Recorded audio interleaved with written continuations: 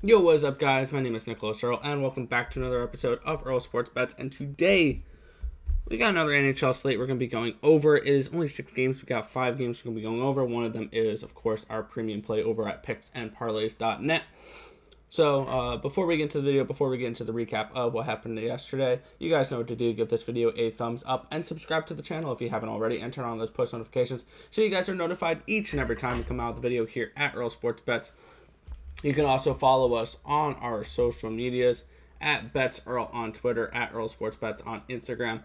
We also have a Discord chat if you guys want to join that. The link to that is in the description of the video below, as well as our merch if you want to help support the channel that way. You can also check that out in the link in the description of the video down below. And as you guys may know, we are running our contest. All you guys gotta do is give your best bet for this video. You can do it for the MLB video and the NBA video as well.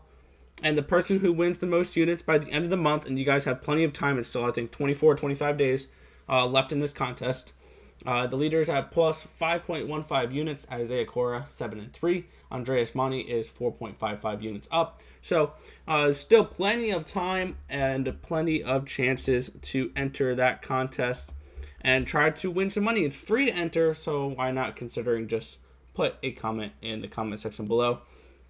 Let us know who you guys are on tonight, and you can win some money. All right, NHL, it's been rough lately for our video picks. On our premium side, we're 8-2 in our last 10. We've gotten 7 straight correct, but on our video plays, we've kind of struggled a little bit here recently. We had another not great last night. 1-3. Montreal and Ottawa goes over with, I forgot how much time left. Ottawa scored 5-1 to make it 5-1 late in the third period to push that game over. It was frustrating. Rangers, they fought a lot.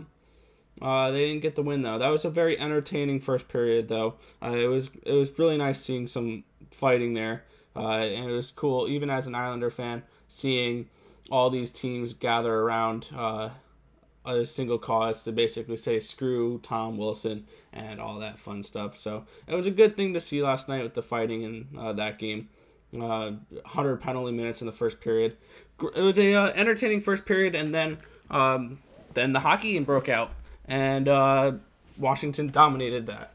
Plain and simple. Washington just looked really good last night. TJ Oshie had a hat trick. He looked good as well. But, hey, we took a shot at the Rangers last night. One thing we did not expect, though, is those Nashville Predators lost 4-2 to the Columbus Blue Jackets. That was rather surprising. We had them in regulation at a -125. They obviously lost straight up. That was not a good play at all. That was a rough loss there. Our only win yesterday was the St. Louis Anaheim game, going under 5.5 for video plays. We also had the Winnipeg and Calgary game going under 5.5 for our premium play yesterday. That cashes. So if you guys want to check out our NHL premium play, the link to that is in the description of the video below, picksandparleys.net.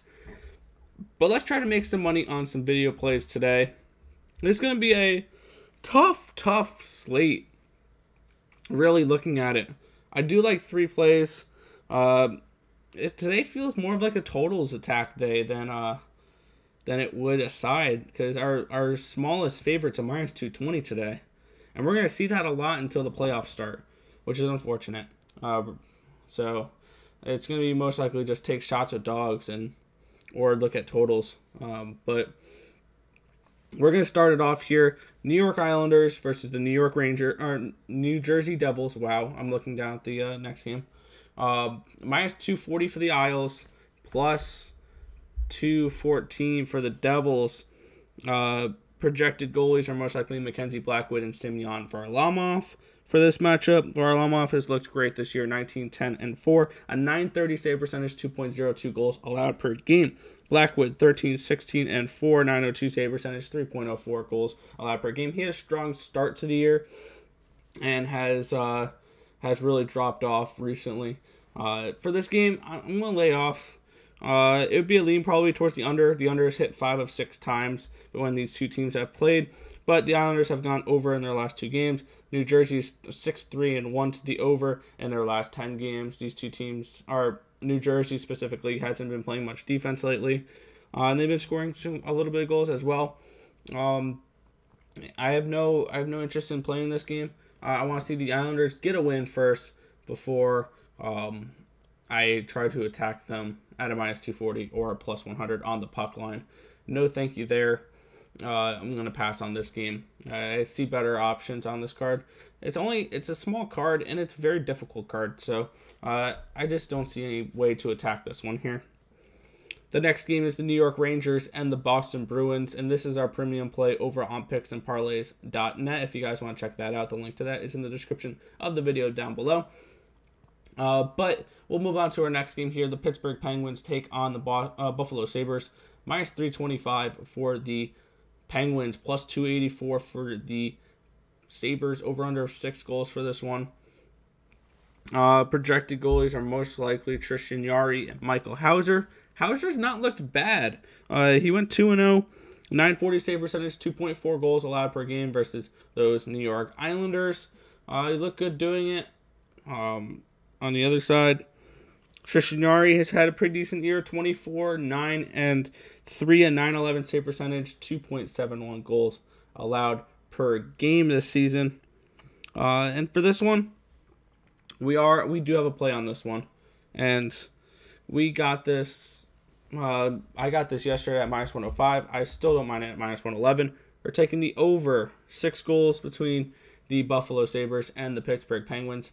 The Sabres have gone over in their last 4 games and 8 of their last 10. And I think this is a good over spot. I think going on, looking at the rest of the season, teams that are eliminated, I expect to play more overs with them.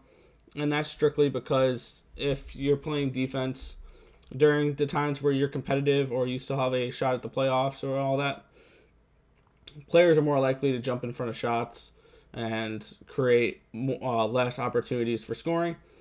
I'm sorry, if you're eliminated like the Buffalo Sabres are, I don't see them jumping in front of many shots, especially those 100-mile-an-hour slap shots from the blue line. So I like the over in this spot. I think that we're going to see some goals from the Penguins. We're going to see some goals from the Sabres.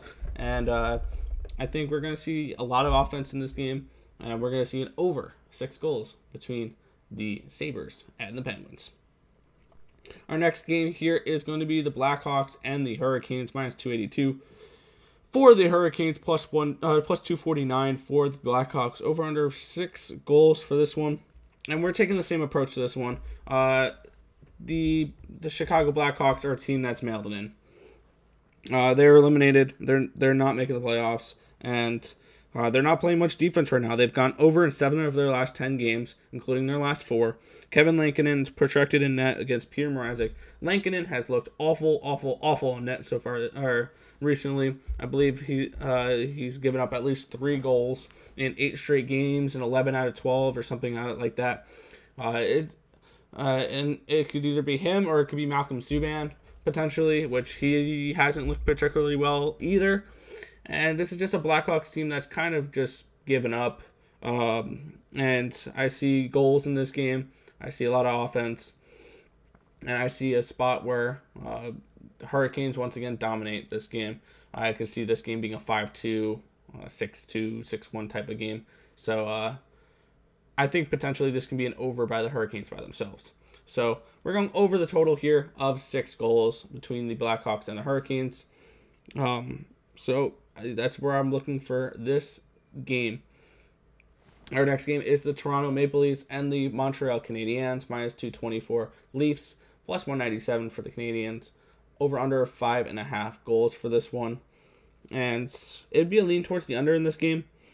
They've gone under in 5 of their 8 matchups. The Leafs have gone under in 4 of their last 5 games, with the other one being a push. So this is a spot where I think the under could be in play. Plus 110, it looks really nice for that. But I don't really trust this Canadiens team on a back-to-back. It could be Jake Allen. It could also be Caden Premu.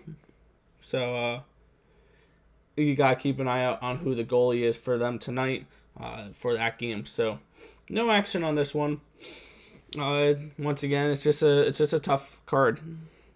Our final game tonight is the Vancouver Canucks and the Edmonton Oilers minus 270 for the Oilers, plus 239 for the Canucks. Over under of 6 goals for this team for this game.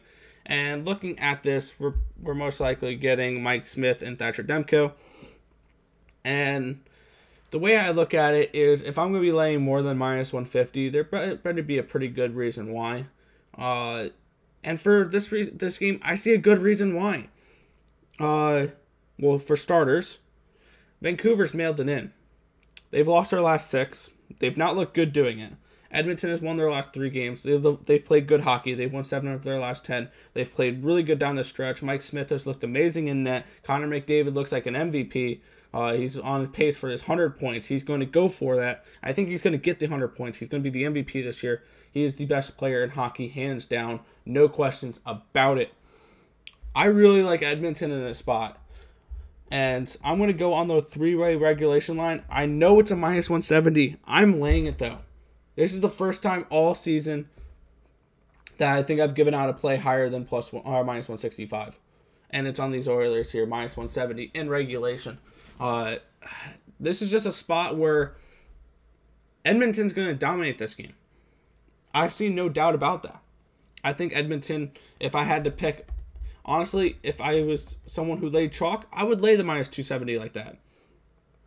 Plain and simple. This Edmonton Oilers team is playing phenomenal hockey at this moment. And the Vancouver Canucks are playing anything but.